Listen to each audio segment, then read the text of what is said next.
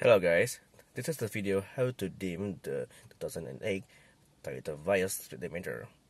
So we have the optitron speedometer here. You can see anything unless we switch the ignition to on.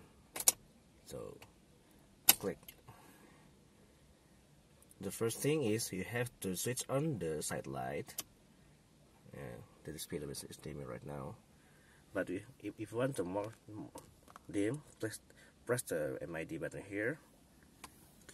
We have grade A, grade B, skip this one, skip this one, skip this one, and then, oh, there is the dim level.